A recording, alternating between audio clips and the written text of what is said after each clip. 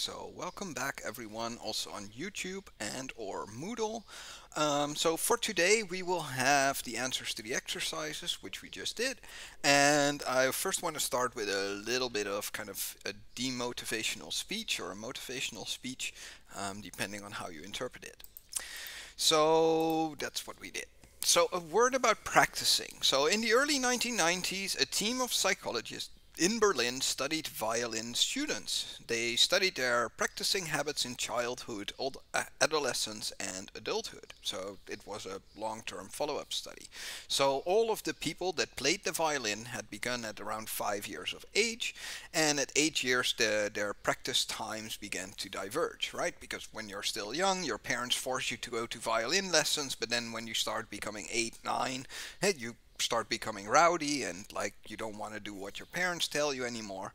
And by age 20, they found that people who were elite performers, so people who were really good, they had around 10,000 hours of practice, and had the less able performers only had 4,000 hours of practice. So this study is a clear insight, and what did they actually conclude is that there are no naturally gifted performers. You can only learn to play the violin by practicing. Because, and this is a quote from their paper. So they say, if natural talent had played a role, one would have expected that some of these naturals, so these kind of like people who are personally gifted, should have been at the elite level with fewer practice hours than anyone else. And they did not find that. And this is the same what people always say about things like mathematics or programming, is that you have to have like a born ability, an innate ability to do mathematics or to do programming. And that's not true. There are no shortcuts. There is no natural giftedness. There is no innate ability. There is no I am a born performer or something like that. The only thing that matters in the end is to practice. Without practice, you will always be at the lower end of the spectrum. So if you want to learn how to program, you just have to put in the hours to kind of do this. Risven redeem, next slide in Dutch. All right, we will do the next slide in Dutch then.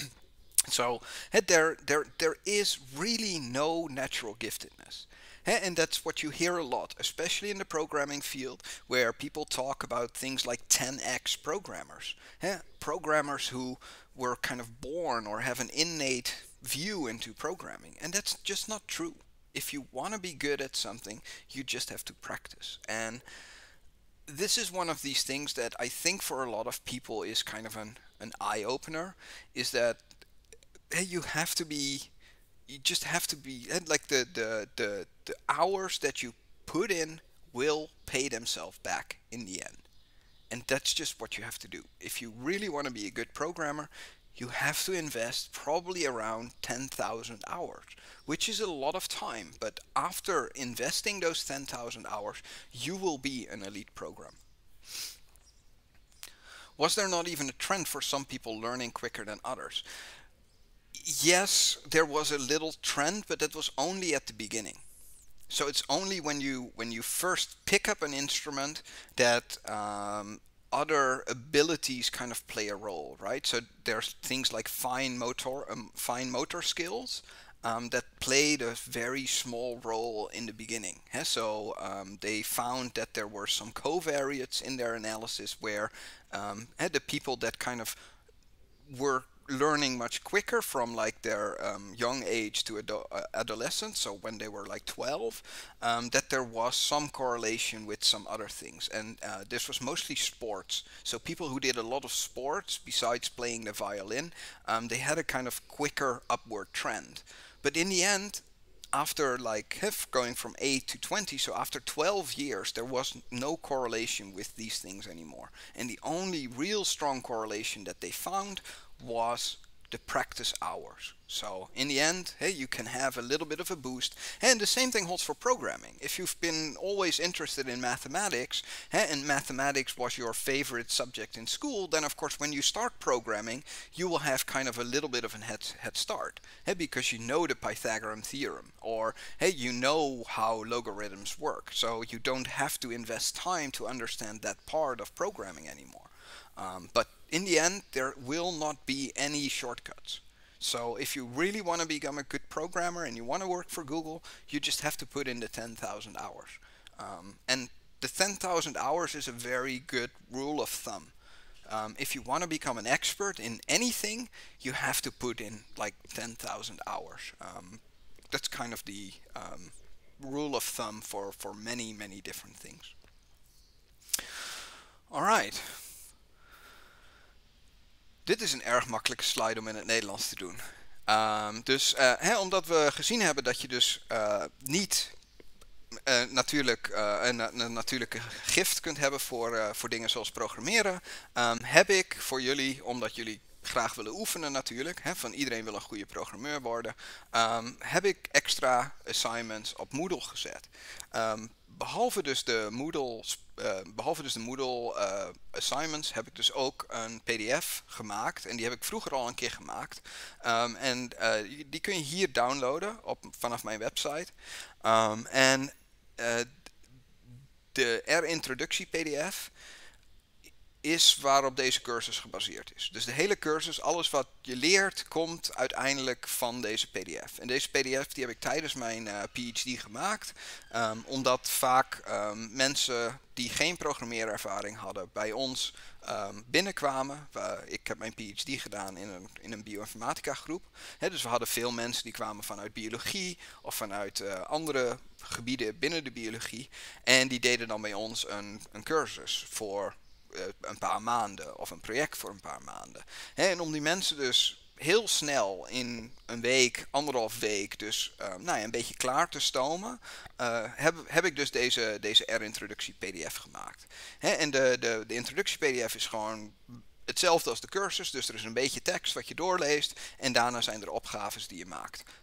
Dus heel enig met wat we nu doen. Daarnaast is misschien makkelijk voor de komende opgave is de cheat sheet. De cheat sheet bevat dingen die heel erg standaard zijn en dingen die die je altijd kunt gebruiken. Dus het heeft een klein voorbeeldje van hoe ziet een for loop eruit? Hoe ziet een functie eruit? Hoe selecteer je iets van een matrix? Hoe selecteer je uit een lijst? En de cheat sheet is gewoon, die kun je uitprinten. Het is een één pagina en kun je naast je neerleggen op het moment dat je aan het programmeren bent. En dus moet je een while loop schrijven, dan kijk je naar je cheat sheet en dan heb je daar de standaard structuur van een while loop alvast klaar liggen. Alright, so quickly summarize it in English. To practice, I've uploaded additional assignments. They've already been there for some time. So do the assignments and also look at the additional assignments. Like I told you guys, practice, practice, practice. That's the only way to get or to become a good programmer. And there are some PDFs available. I used them at the University of Groningen. We were in bioinformatics course. So the bioinformatics course that we did was like a 3-month project for people that came from biology or other fields of like more or less natural sciences, and they would come to us. We were a purely bioinformatics group, and they would do this R introduction PDF. And this is a PDF which is it's like 35 pages, and it has a little bit of text and then some assignments to practice. So very similar to what we're doing now, but some people just work better by just reading, and they learn better by reading instead of watching me on the live stream. Besides that, there's the cheat sheet, which I would advise everyone to just download and print out. And when you're programming next time, then there's a lot of little things on the cheat sheet which you can directly just use.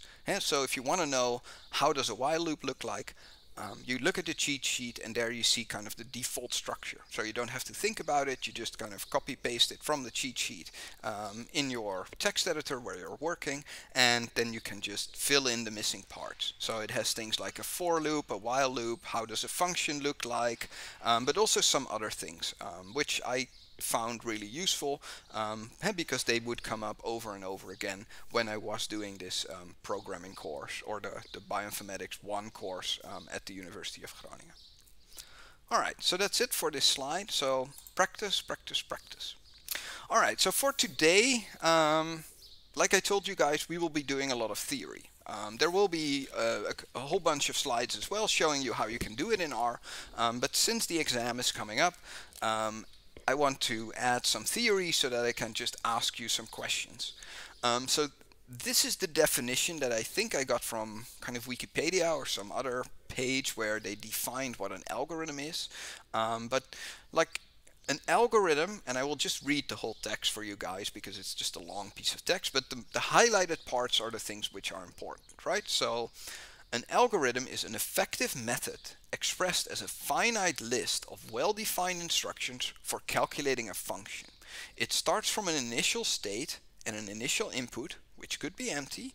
The instructions describe a computation that, when executed, proceeds to a finite number of well-defined successive states, eventually producing an output and terminating at a final ending stage. The transition from one state to the next is not necessarily deterministic. Some algorithms, known as randomized algorithms, incorporate random input. Right? So, in essence, an algorithm is like a cooking recipe. So, hey, you start off with a finite list of well-described instructions, so like 10 steps to cook an egg. You start off with an initial state, right? I have all my eggs in the carton, the book is open, I have a pan and I have butter and these kinds of things. And then what you go through is a finite number of well-defined successive states. So I break the eggs, I put them in a mug, I take the butter, I put it in the pan, and so these are all well-defined steps. And then in the end, after following the whole list of instructions, you end up with an output. So a fried egg or a cooked egg, and then this is the terminal state, right? So these are the very basic concepts of an algorithm. So you start off with an input, then you have then you have a finite number of steps, and then you end up with an output. So that is what an algorithm is. So to kind of summarize it, right? Because when you do the exam, if you are good enough to write down this entire sentence exactly as it is, which shouldn't be too hard, since if it's an online exam, I'm not gonna. But this is my kind of summary. So when I read this whole piece of text, then in my mind, an algorithm is a list of a discrete number of steps that, when followed, will complete a certain task. And completing a certain task also includes failure. Alright, so how do we then describe algorithms? So when we describe algorithms, we can visualize them, right? And we visualize algorithms using something called a state diagram. So a state diagram is a diagram used to describe the behavior of a system. It is a visualization of an algorithm, and it is very similar to a flowchart. However, a state diagram responds to activities or events, so actions and events. However, a flowchart does not need explicit events. So a flowchart is just, you go from A to B to C to D, and there might be branches and these kinds of things, but in a state diagram there is always an action to go from one thing to the other. So if we look at these two things here, then A and B, they are both more or less state diagrams. Because here you go from your point, which is the initial state, you go to state 1, then you have a certain action, this action brings you in state 2, then you have another action which brings you in state 3, and then you have another action which brings you to the eventual state. So in these diagrams there are a couple of things which are important. So what is important? So there is an initial state, and the initial state is denoted by a closed circle. then the initial state always has an arrow towards your first well-defined state in the system. So, for example, you might have a state system which is idle, right? If I'm looking at a car engine, right, then the initial state is that I have a car engine, and then the car engine should be idle. So you end up in the idle state. So states are defined by using these boxes with these kind of rounded edges. Then the actions are the transitions from one state to the other. So in this case it is turning the key, right? That is an action that you perform, and that brings you from the idle state into the running state.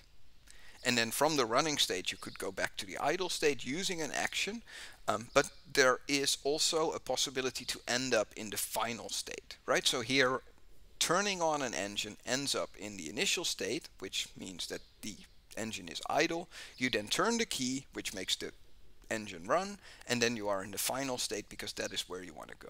So of course this is a little bit nonsensical when you only have two states, but state diagrams can become very complex. However, they're very useful because they allow you to kind of subdivide the thing that you're going to do, right? An ATM machine is a very complex machine, an automated teller machine, right? So the automated teller machine is a very complex machine, and to make it work always, or to kind of make sure that it always works, you have to beforehand think about what the system that you are designing is supposed to do. And then what you do is you write down everything that you know in one of these state diagrams, and then you kind of go through the state diagram and see if every possible eventuality is covered. Right, so a bank ATM more or less looks like this. So we begin at the initial state, which is we have an ATM machine and the thing is off. So what happens when the first action occurs? So the first action, of course, is turning it on. So turning it on brings you in another state called self-test. Because the first thing that you need to make sure is that everything is okay, right? We can't just turn on an ATM and then start sending out money, right? Because we need to do a self-test. So the self-test runs, and there are two possible transitions, right? There is a failure condition, right? Something is not working correctly, and then it will go to an out-of-service state. Of course, the out-of-service state can be, you can get out of the out-of-service state in two ways. One of them is you can shut down, which brings you back to the off state, but there is also the possibility to go from the out-of-service state into maintenance mode. So a mechanic working on an ATM will input a special card, and this card will put the machine then in maintenance mode. If the maintenance succeeds, it goes back into the self-test, and then the self-test runs again. If the self-test fails, you go back to the out-of-service state, and then you can service it again in the maintenance mode, right? So you see that there's a whole bunch of loops which just continue over and over again. Of course, if the self-test succeeds, you go to an idle state. Right, so from the idle state you could also service the machine. So there's a possibility that nothing went wrong with the machine, but you still want to service the machine. So these kinds of diagrams force you to kind of very explicitly reason about what you want your machine to do, and what kind of software you should write, and how the machine more or less should work.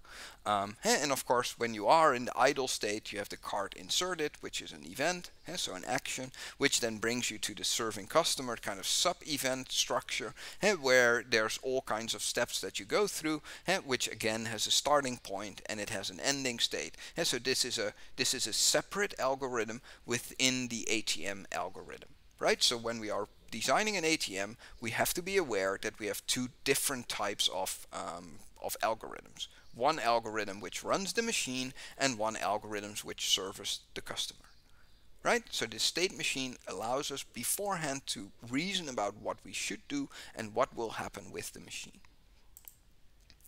Alright, so a very basic for each loop can be represented in one of these state diagrams as well. So if we have for x in A, and then we do a certain function, right, on x, then we have a starting state, we have A. If A is not empty, we then take the first element of A, called x, and then call the function on x. And then we go to the next element of A.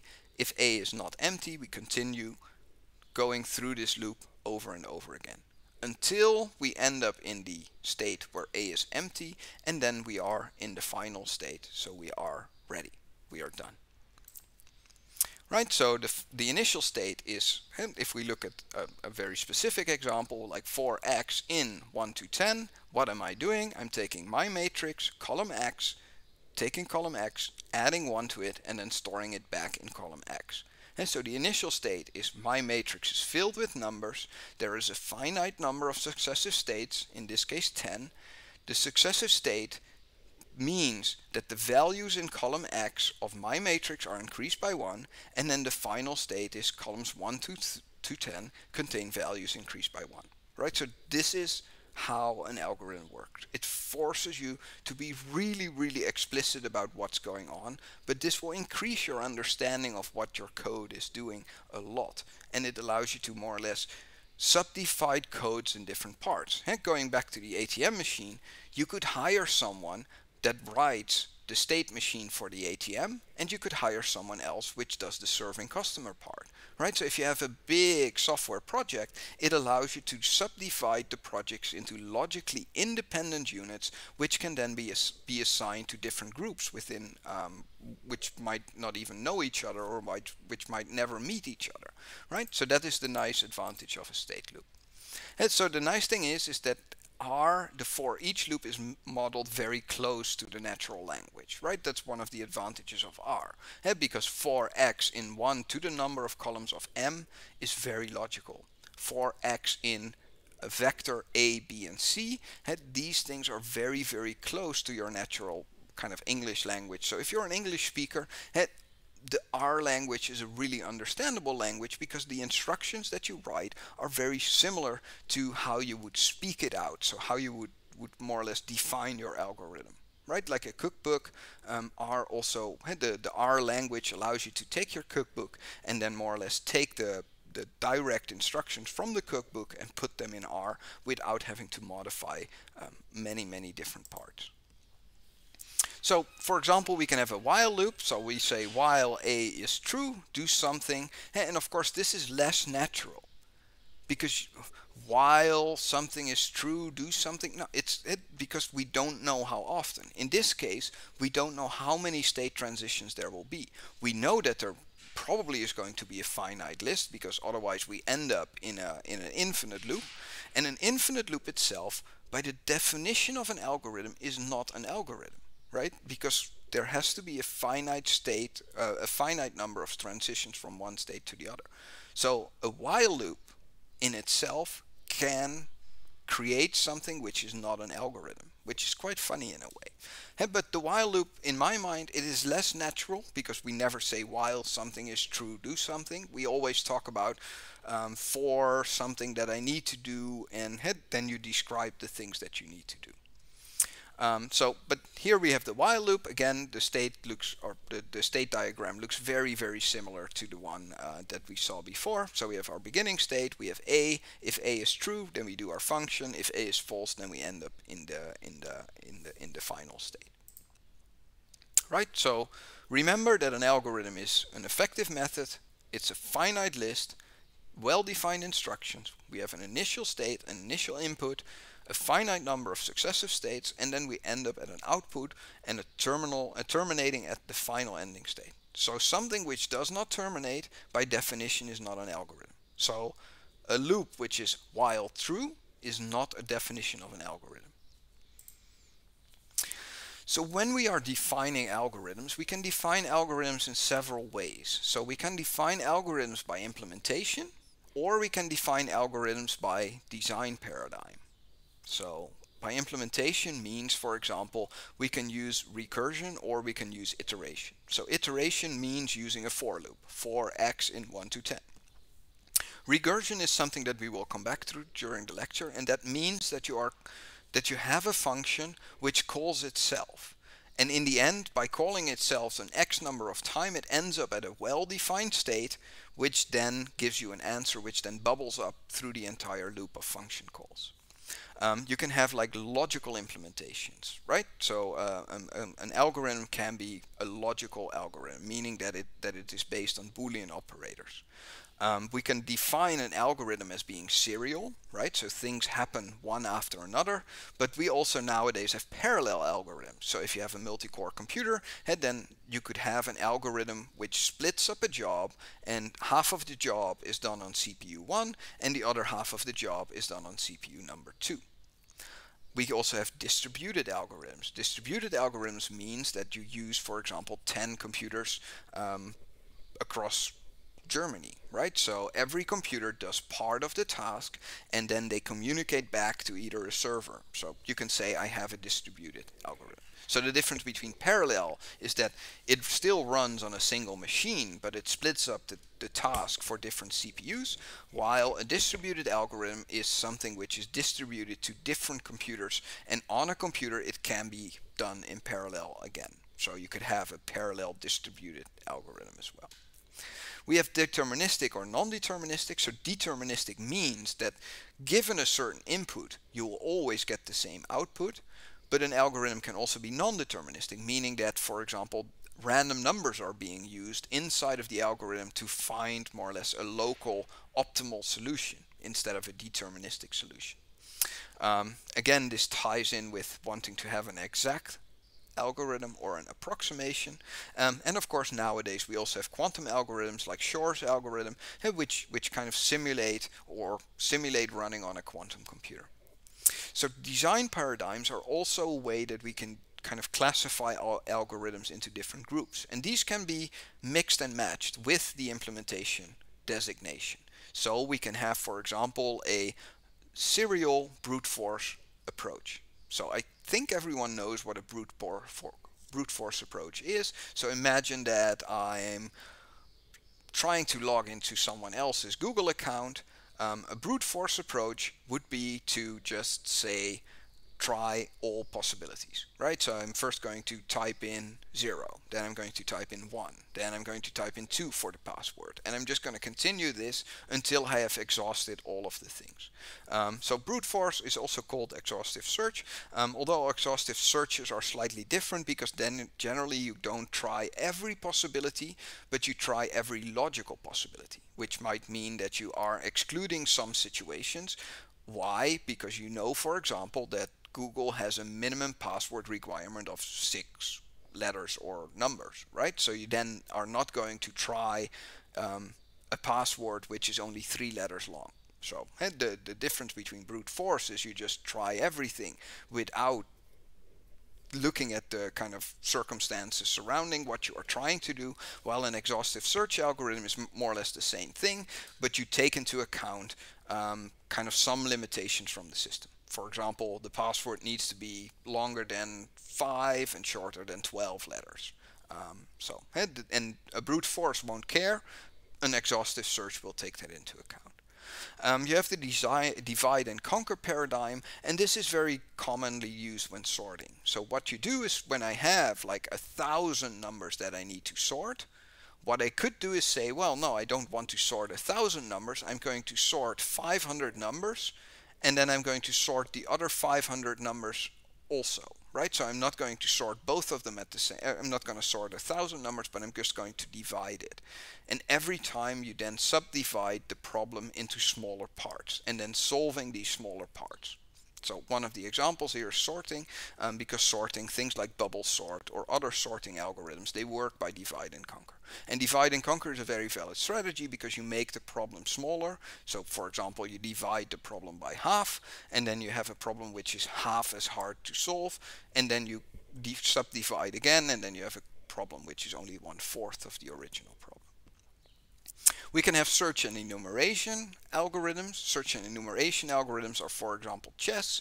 So in chess, when you play against a computer, then a computer can do a search and enumeration, which means that it looks up all possible states from the current board. So we have a certain board layout, and it will just try to move every piece. So it will enumerate all the possible options that it could do, and then it will search through these options to find the option which has the best outcome for the computer, right? So that's how an AI in searching can work. Furthermore, we have randomized algorithms, which, for example, the Monte Carlo algorithms are a good example of. And we will see how you can approximate a Monte Carlo algorithm using a washing machine and Lego blocks, which is actually an active field of research. And then we have the reduction of complexity, which is very similar to the divide and conquer approach, where we try to reduce the complexity of the assignment by making the assignment more or less smaller or redefining the question. And of course, these things can be mixed and matched. And for me, I don't want to have you guys know exactly what a divide and conquer is, but be aware that if you have an algorithm or have written an algorithm, then you can classify algorithms based by implementation or based by the design paradigm which is behind it, and we can use these things to kind of come up with general cooking recipes. So these are called design patterns, right? So design paradigms are ways to do it, and after things have been solved multiple times, then we end up with a design pattern, right? So a design pattern is a general reusable solution to a commonly occurring problem within a given context in software design. So for example, logging into a website, right? Logging into a website is a very common problem that occurs, and this is a solved problem in a way, because people have been writing logins to websites for dozens and dozens of years, so you don't have to reinvent the wheel every time. So a design pattern, the definition is that it's not a finished design that can be transformed directly into source or machine code, but it is a template on how to solve a problem that can be used in many different situations. So logging into something is something that we've done before, so we know how to implement that. So there are more or less design patterns for logging into a system. But there's also design patterns for how to write software so that it is easily extendable. There are design patterns, and there are books which just have all of these design patterns in there. And just remember that a design pattern itself is not code, but it is a template which can be transformed into code relatively easily. So why do we use design patterns in software engineering? That is to avoid reinventing the wheel. So it's a best practice that has been proven to work just by the things that we have tried in the last 60 years that we have computer. And so there are some very good example for what is for design patterns. So some design patterns are, for example, the model view controller pattern. We have the Monte Carlo sampling pattern. We have the facade pattern, and we have, for example, the scheduling pattern. And so the thing or the idea behind having a design pattern is that many smart people have thought about some of these problems, and they have come up with a kind of solutions, and then from all of these solutions that the expert have come up with, we have kind of extracted a template. And using this template, you cannot really go wrong. The only thing that you have to do is when you pick up a new language, then you take your design pattern that you already have, and then you just re-implement that pattern in a new language. So we will be looking at these 4 different design patterns. So what is a model view controller pattern? What is a Monte Carlo sampling pattern? What is a facade? And how does a scheduler work? So one of the most commonly used design patterns, especially in web design or in interface, so user interface design, is the model view controller design. So it's used a lot in web development, but also for GUIs and like, hey, if you have Windows, then you have your Windows programs. They also follow generally a model view controller system.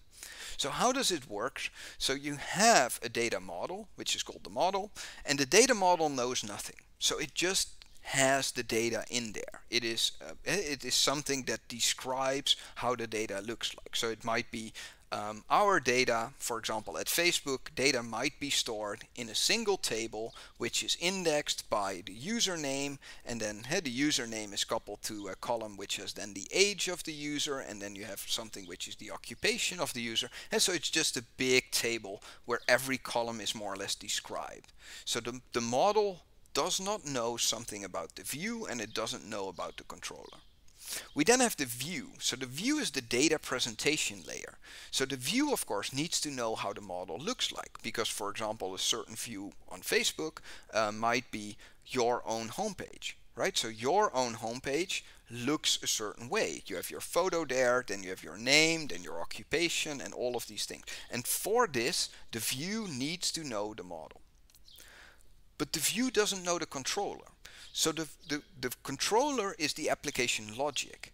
For example, when you look at your own page and you are logged in, you see a different Facebook as when you are logged out, right? Because I am the owner of this page, so the view is more or less the same. Well, the view is different if I am logged in or not, right? So the controller determines which view I can see.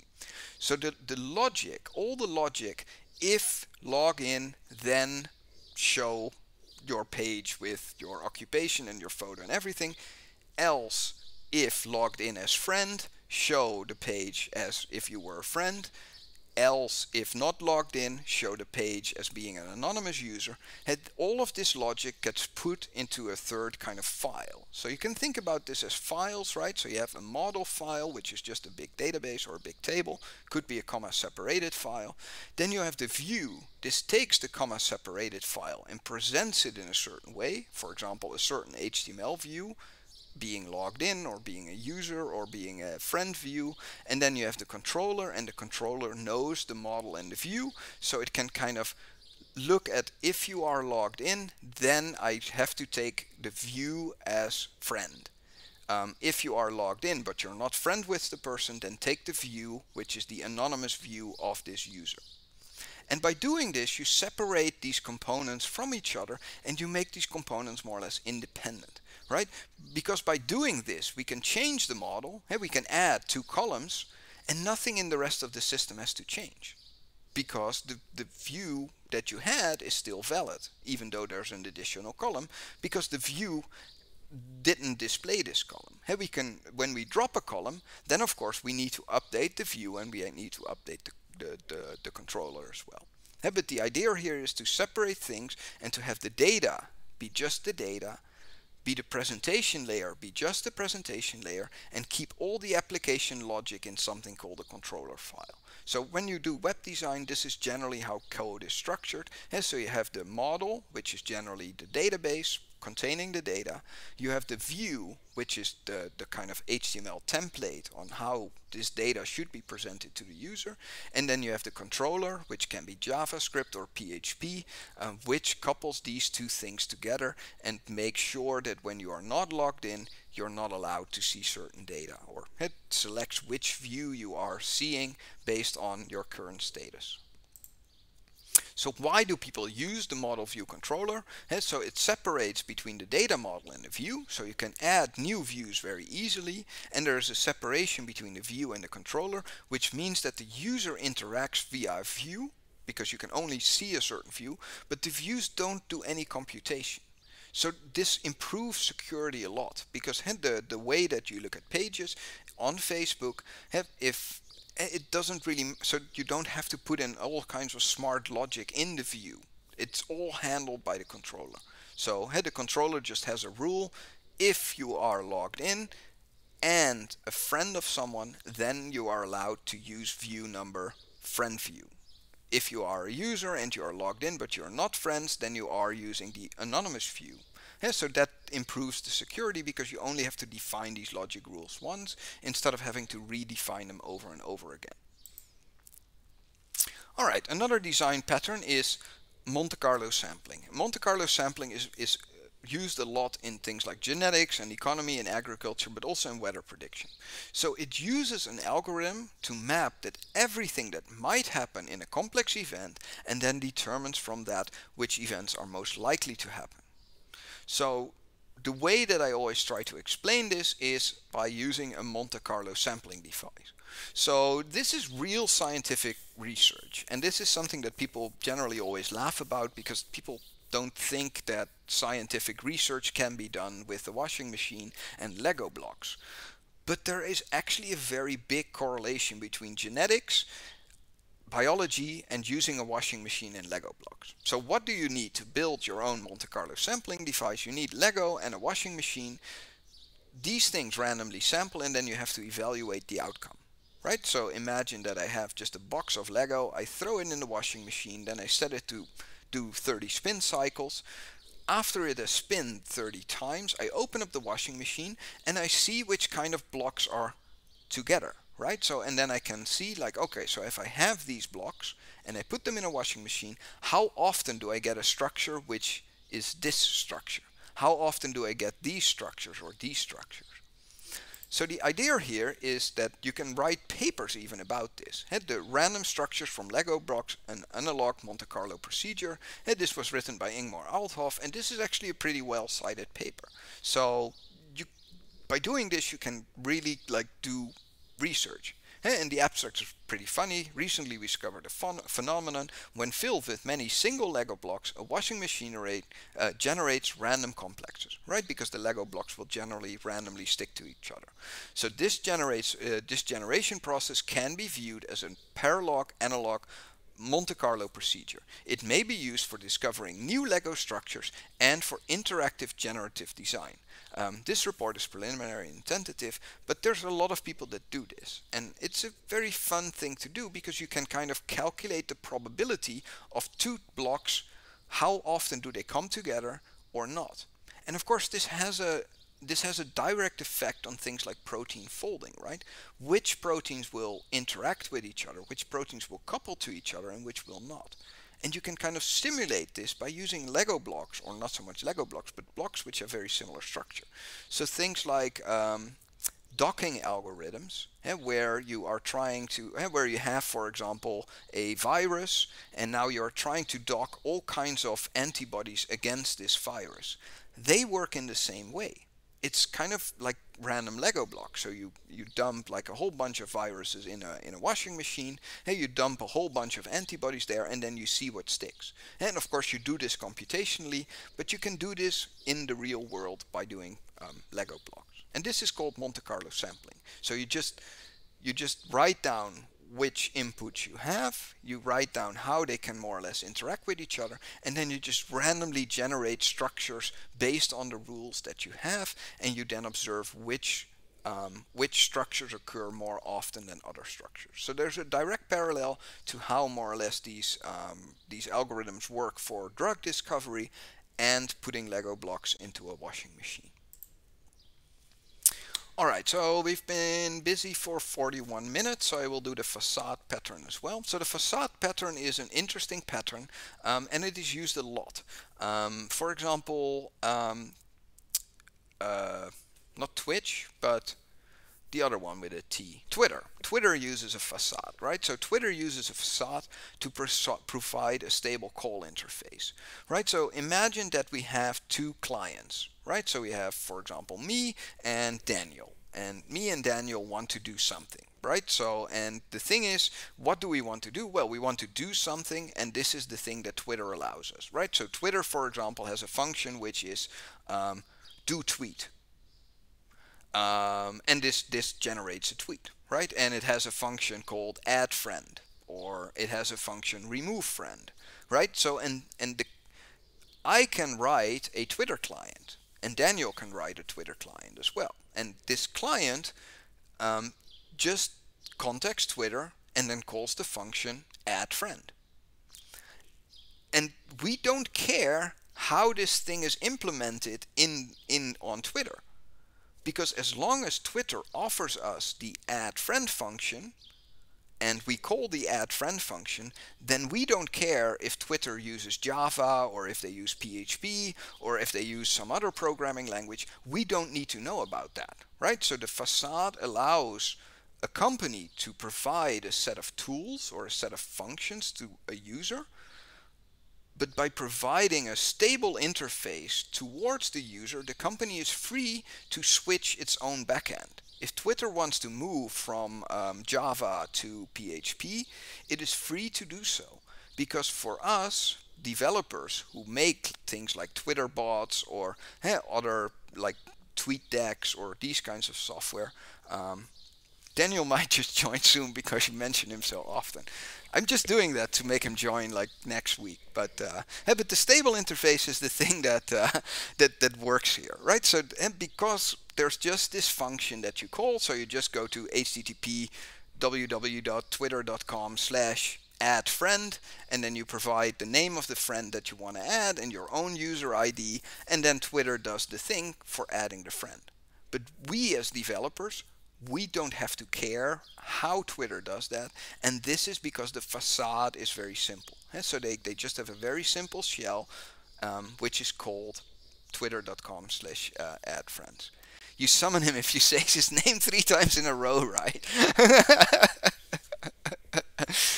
Peter Arends, Peter Arends, Peter Arends.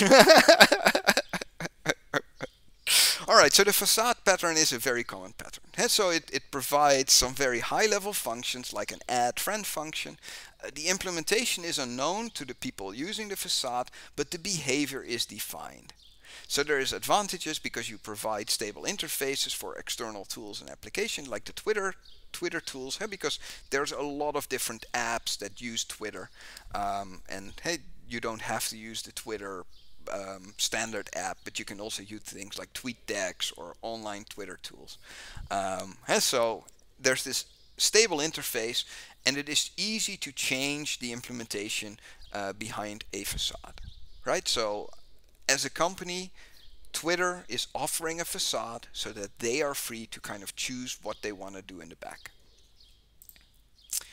Alright, so the last design pattern, and then we're going to take a break again, is the scheduling. And I think many students are having their own scheduler algorithms, right? So scheduling is a way to schedule tasks in a certain time frame. For example, I need to learn for 5 exams this semester, right? So that's the task. For this, I have 2 weeks, because in 2 weeks the exams start. And then you can use different scheduling algorithms. So the first one is the most common one, which is the FIVO scheduling, which is first in, first out. Right, so you look at your schema and you see, well, the bioinformatics exam is first, so I'm going to learn first for the bioinformatics exam. Then the second exam that I have is programming in R, so after I've learned for the first exam, I'm going to learn for the second exam. Right, so that is just it. So the first in, first out is just the first thing that I arrive that I will do. Right, so that's a FIFO. Earliest deadline first is another way of scheduling. So, and all of these, of course, are design patterns. So you can just pick up a book and read how to implement FIFO, how to implement earliest deadline first, how to implement SRT, so shortest remaining time. You don't have to think or redesign these algorithms from the ground up. No, you just take a book which has design patterns, and then it will tell you there's a chapter called FIFO. You go to the chapter, and then there in kind of pseudocode is written down which steps do you need to take to implement a FIFO scheduler. But the earliest deadline first is the way that whenever scheduling an event, a queue will be searched for the process closest to its deadline, which will be the next to be scheduled for execution. Right, and this only works when you know how long it will take. But the idea here is that, well, I have 3 exams, but for exam number 2, I already learned like 90%. So I'm first going to learn the remaining 10% of this thing, and then I'm going to switch to number 3, because I already read 80% of the book there. And only then am I going to do the first one, because I haven't learned anything from this one yet. So the shortest time remaining is the scheduler, the strategy where the scheduler arranges processes with the least estimated processing time remaining to be next in the queue. So here again, it's very similar to kind of earliest deadline first, but here we just look at the time it takes to that we still need to invest, and the things that take the least amount of time is the ones that we're going to do first. And then we have round robin scheduling, and this is then a way of scheduling saying that no, if I'm going to learn for 5 exams, the thing that I'm going to do is every hour I am going to take 12 minutes, and I'm going to learn 12 minutes for the first exam, 12 minutes for the second exam, 12 minutes for the third exam, 12 minutes for, and so on, until I finished my hour, and then I start again. Right, so it's just investing equal amount of times for each of the exams and just skipping from one to another. And that's just, and it's not the best way, but for computers, scheduling like jobs or processes in a way, this is a very common way of scheduling. And so just give everyone everything 12 minutes. And of course, if you finish before these 12 minutes, right, if I'm learning for exam number 3 and after 6 minutes I'm done, then I'm going to do nothing for 6 minutes, because that's the way that I plan my schedule. So I'm just going to assign 12 minutes for every exam that is going to be there. And if I finish before the 12 minutes are up, I'm still going to idle for the rest of the time. All right, so we will stop here. I want to talk a lot more about functions. I have like 15 slides left, so we'll first do a break. It's 4, so I've been talking again for 2 hours and 4 minutes. So we're gonna do a short break of like 10 minutes, 10, 15 minutes. So I will be back at like 4:10, 4:15. I have forgotten which animals are there for break number 2, but I will first stop the